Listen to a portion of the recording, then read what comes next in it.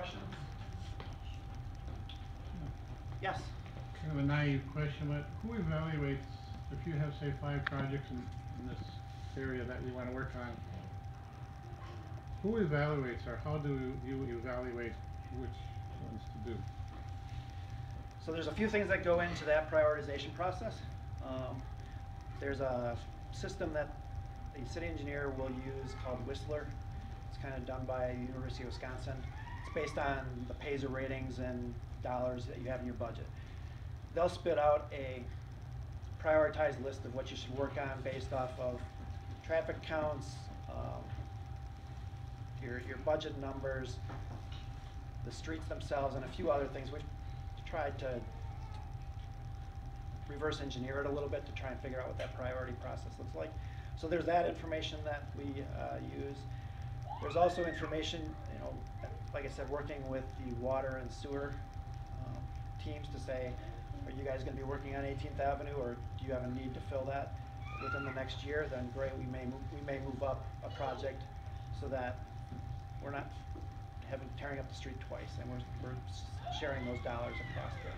Is it kind of a group that sits down, or just, how do you do that? I wouldn't say it's a group per se. It's basically more the engineering team and the water and sewer team coming together. They've got their prioritized list.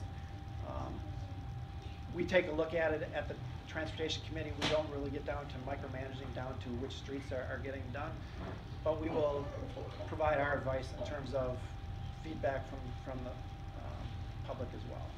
So that's kind of how they do it. It's not really a hard and fast rule about how they do it. It comes down to dollars. Maybe we can get a grant for this one. We can't get a grant for this one, based off of what the roads are like. So. Really quick, Rich, just let's say all of them come back no, a majority no.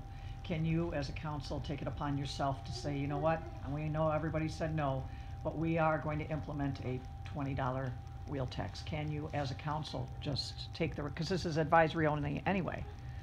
The answer to that is yes. I can't speak for the rest of the council, and at this point, I haven't really made up my mind on the wheel tax.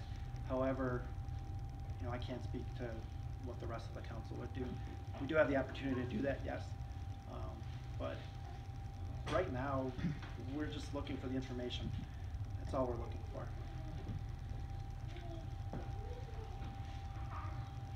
Anything else? All right, well, this is the second stop for the Rich Roadshow on referendums. I was on the radio this morning here today. As I mentioned on the radio, if you have any questions, feel free to reach out to me.